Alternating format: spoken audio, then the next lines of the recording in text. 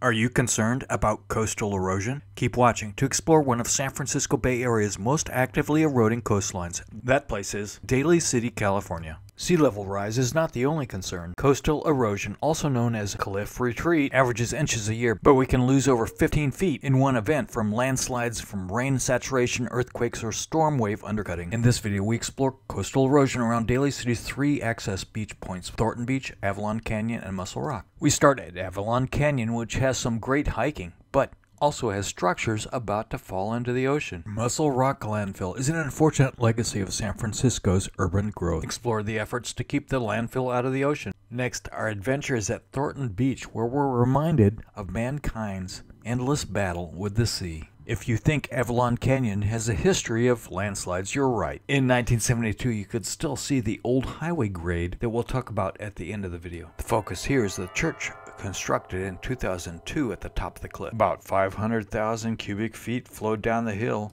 only to disappear into the ocean. In 2014, the church had great parking, but by 2019, it was starting to erode, and by 2025, here we go.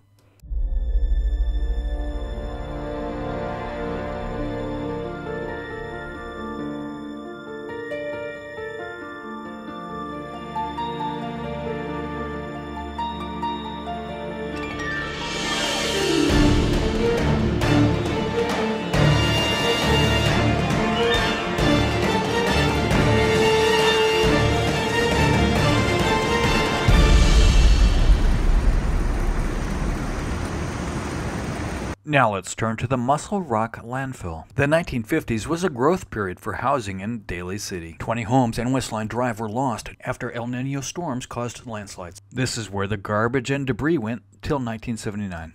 Soil erosion has once again revealed the remnants of the site. Daly City allocated $1.7 million for the construction, containment, and mitigation of this debris flow into the ocean. Happy days. The landfill at Mussel Rock and Daly City has been remediated. The garbage is no longer visible, but it is still a great sea glass collecting place and one of the most popular hang gliding places in the entire San Francisco Bay Area.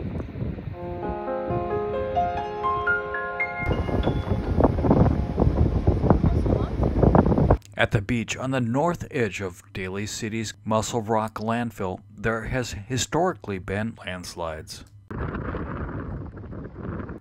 Unfortunately, even with additional rocks laid here, the erosion continues. Enjoy it while you can. Let's move on to Thornton Beach.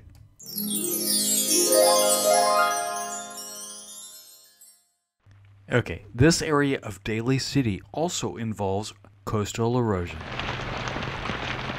The rugged Daly City coast remained fairly inaccessible and sparsely populated until around 1905, when the Ocean Shore Railroad breached that isolation, with a line intending to hug the ocean cliffs through Daly City as well as neighbor Pacifica, California. The San Andreas earthquake fault goes through Daly City. The loose sandstone cliffs holding up the track were no match for the huge 1906 earthquake, measuring 7.8 on the Richter scale. The initial loss of track and cars into the ocean, as well as ongoing landslide maintenance, caused the railroad to go bust by 1920. In the 1950s, with the post-World War II huge population growth in this area, the state decided to refurbish what was left of the railroad grade into Coastal Highway Number 1.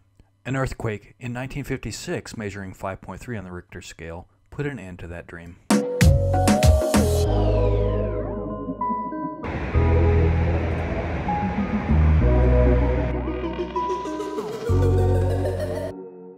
In the 1950s, you could get a house with an ocean view in Daly City for $15,000.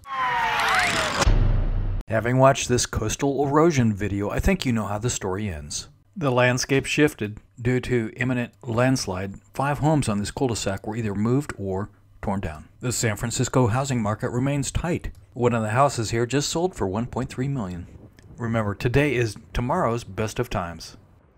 I'm Mike from That Place. Thanks for watching, and I really appreciate your support. Take good care.